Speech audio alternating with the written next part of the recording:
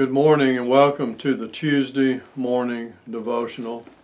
I want to read and share a little bit from the book of Hebrews, chapter 13. Hebrews 13, I'll give you a moment to get there. This morning, this scripture talks about what God is doing in your life and for us to be conscious of that. Hebrews 13, 20 and 21. I recently went through and marked out what are considered and what could be considered benedictions, where a minister, a pastor, or anybody could read something in a worship service. It's somewhat of a blessing from God upon the people, to each other, and this is one. And listen to what it says in Hebrews 13, 20 and 21.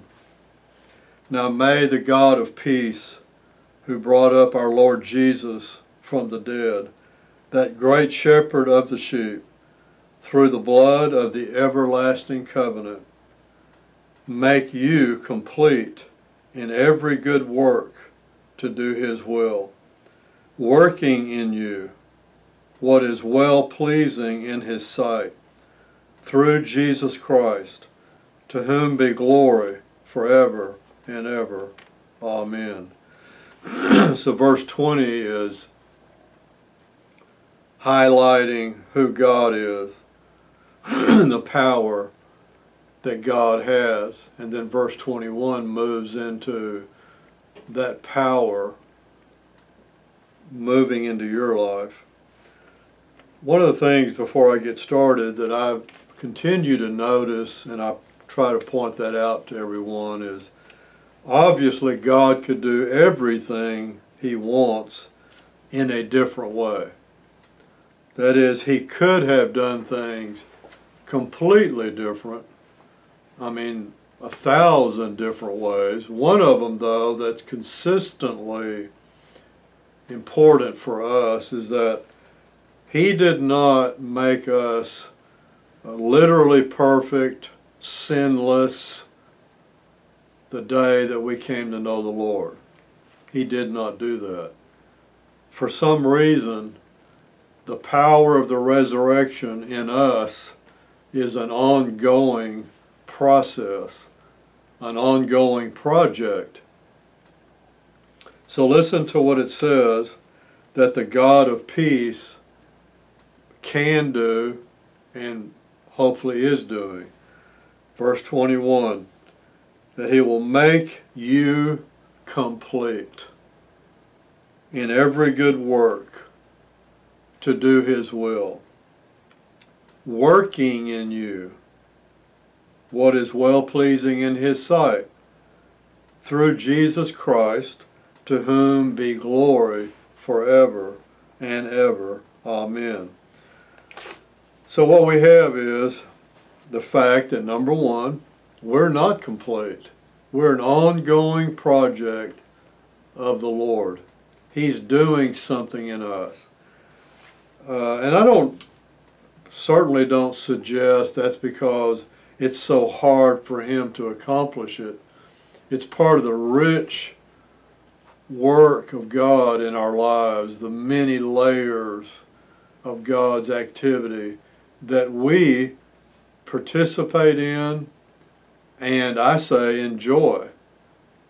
The discoveries of God's grace in us, the insights we get, the growth that happens that we can celebrate and observe.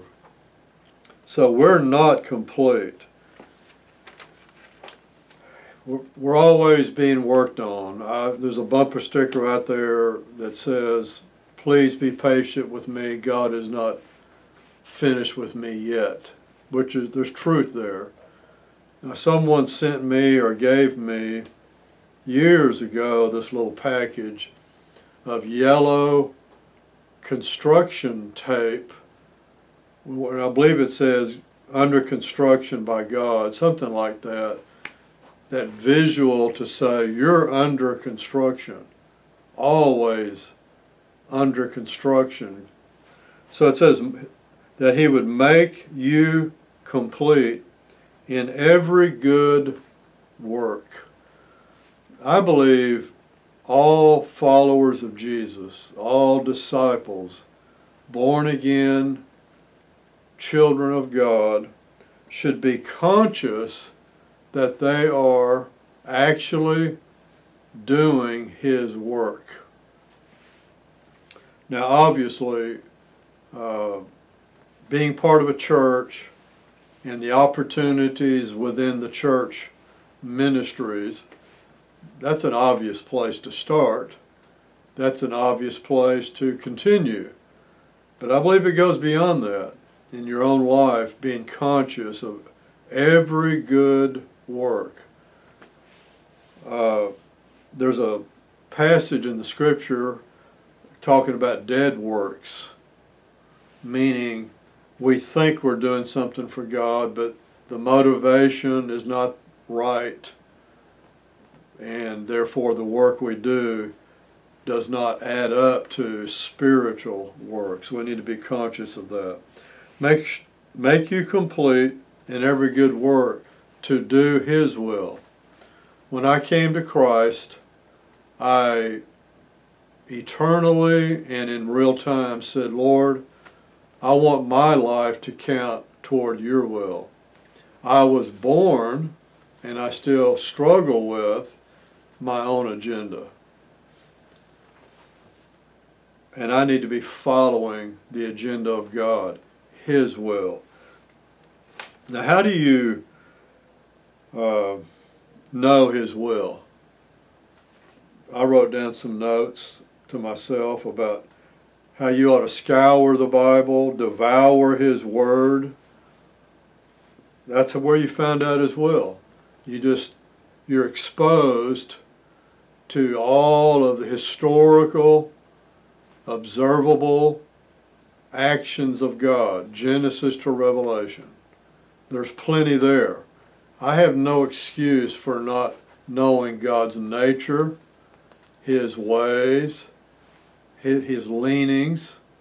I have no excuse to say I don't have a clue. Can't say that.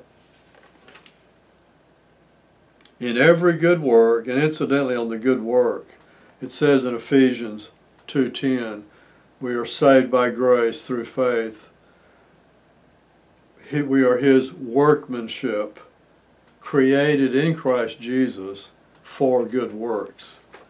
We're saved to be capable of good works. We don't do good works to get saved. We always have to make that distinction. We are saved in order to serve Him with good works. And when we do good works, according to the Sermon on the Mount, when they see our good works, quote, they glorify our Father who is in heaven.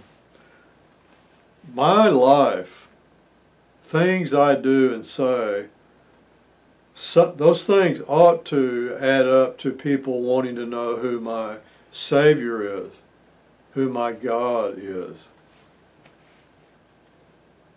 Working in you what is well-pleasing in His sight. We want to live a life that pleases Him, His sight. He sees. May what we do please Him. And of course, through Jesus Christ, to whom be glory forever and ever.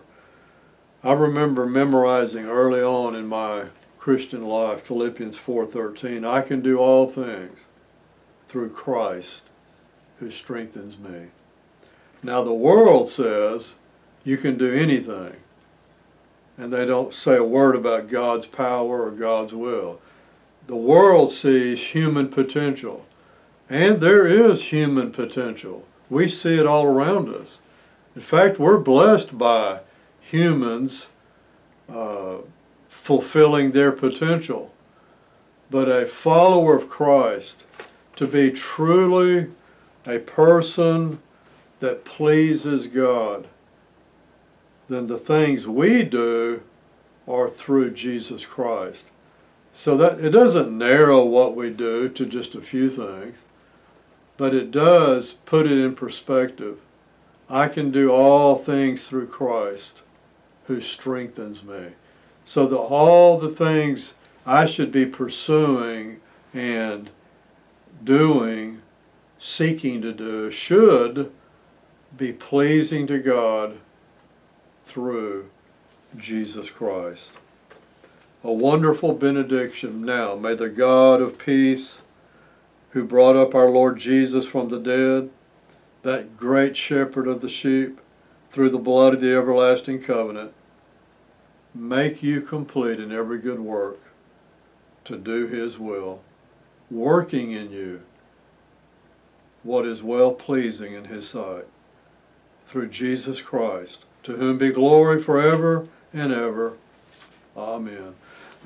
Father, thank you for your word. Thank you that you're working in us.